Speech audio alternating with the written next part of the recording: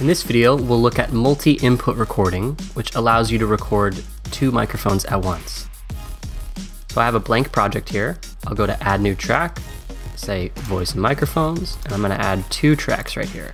I've got two microphones set up. I'm going to go ahead and label them. So mic 1 and mic 2. Just double click on the name to be able to edit quickly. And then I'm going to go to this first track, click on this microphone icon, and then look at this input selector. So this says, well, which microphone are we recording to this track?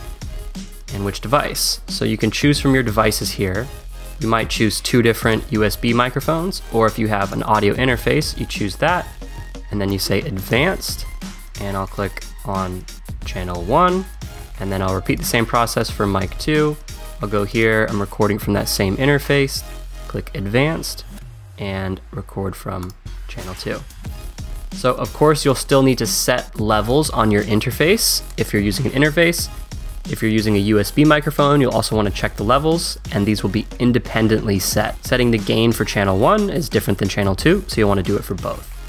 And then all you need to do is record, enable both tracks, and then when you hit record, both microphones will record independently. And that's it. That's how you can record two separate microphones at once.